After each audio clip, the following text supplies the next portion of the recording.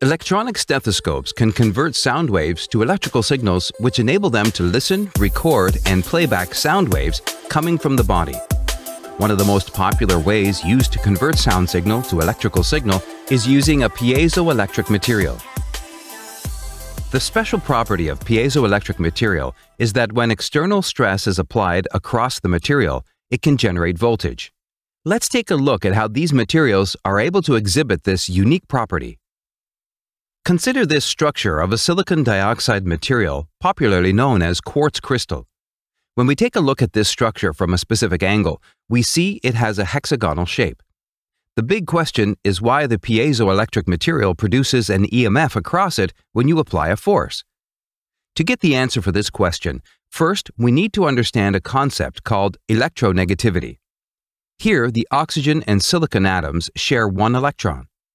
Due to the smaller size of oxygen atoms, the shared electron is closer to the oxygen's nucleus, so oxygen will exert more force on the electron than silicon. As a result, oxygen is more electronegative than silicon and will have a slight negative charge. This also means the silicon atom will have a slight positive charge. So the oxygen and silicon atom together constitute a dipole. In the quartz crystal, these dipoles are arranged such that the center of charges of the negative and positive atoms coincide. Now what will happen to the center of charge if we apply a compressive force across the molecules? The center of charges do not coincide anymore, and there will be a charge separation. This is called polarization. This also means an electric field will be created between the net positive and negative charges.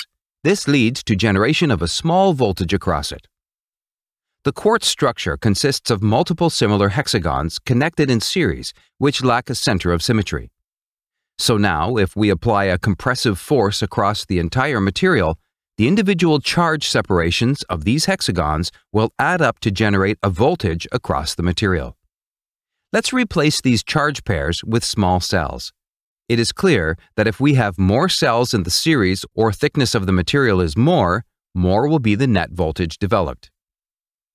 Now, what do you think will happen if a voltage is applied across the material? The special characteristics of piezoelectricity is that it is reversible. If a voltage is applied across the material, the positive and negative charges of the material will experience forces in the opposite directions, and the hexagon will get stretched.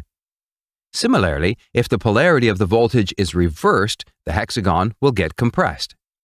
This stress or strain is transferred across the material, resulting in a net compression or expansion of the material.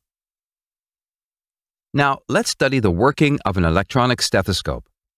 The electronic stethoscope has a very thin diaphragm connected to the piezoelectric material.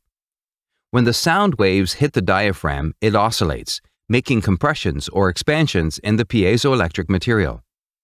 This produces voltage across the material proportional to the amount of deflection. The voltage is then transferred to an amplifier and filter circuit to get the desired output. We connect the piezo material to a foam spacer and a steel plate to enhance the vibrations, which in turn results in generating more voltage. Thank you for watching the video. See you next time.